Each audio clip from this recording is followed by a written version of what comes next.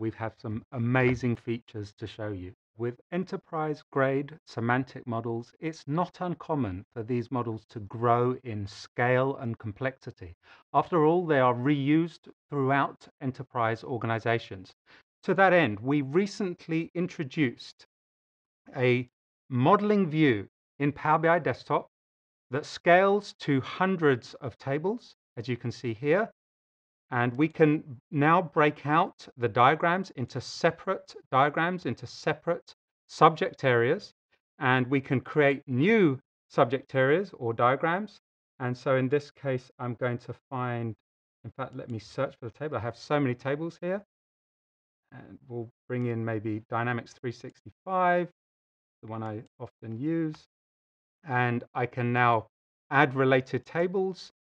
And again, I can break these models out into as many diagrams as I want to make it very easy to manage all of these tables. Another thing that you can do with this new diagram is you can multi-select objects. So in this case, I'm going to multi-select 3 columns, and I'm going to set the display folder property.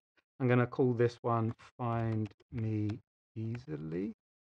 And display folders is actually a feature that has been in analysis services for over a decade, and it is precisely to allow consumers of these complex models to find what they're looking for easily.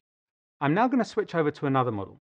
This data set is data for a crowdsourced courier service where a smartphone app emits the driver's locations and it generates a ton of data. Each row in this driver activity table represents an individual location emitted by the app. This location count measure, as you can see, is simply the count of the rows in the table.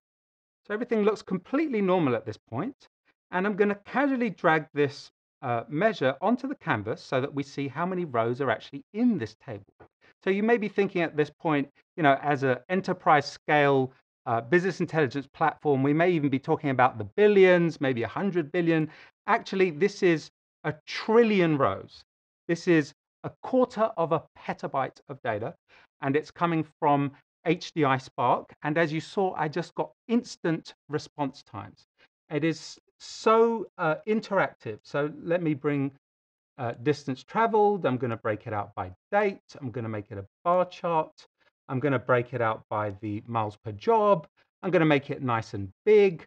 It's like slicing and dicing through butter, just clicky, clicky, draggy, droppy data analysis over these massive data sets in a way that was physically impossible before.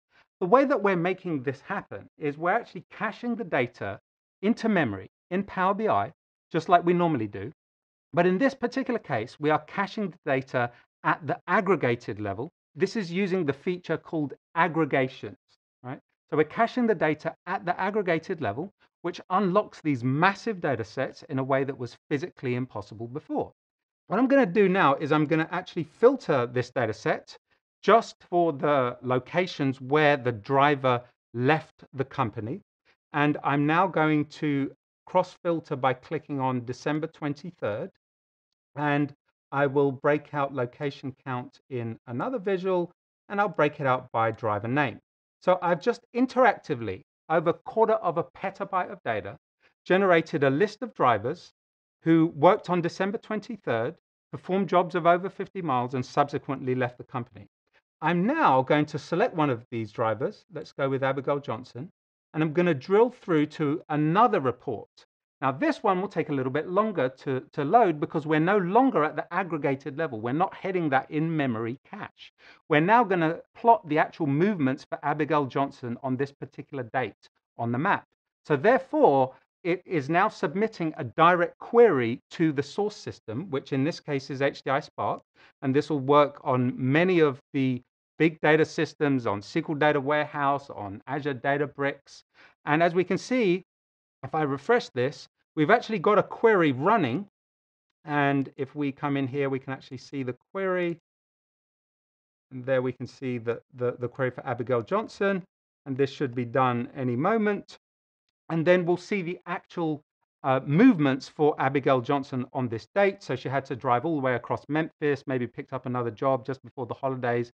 In the end, she left the company and she's probably doing very well now. The point being, we unlocked 1/4 of data in a way that was physically impossible before, using a tiny fraction of the memory requirements. And we achieved this balanced architecture where we're using Power BI for what it's really good at, which are these aggregated business intelligence queries. And when the user happened to drill down to the detail level where there was no aggregated cache, that was okay. It just submitted a direct query to the source. And these source systems tend to deal with these non-aggregated targeted queries very well. And all of this is completely seamless to the user experience. This will truly transform interactive analysis over big data.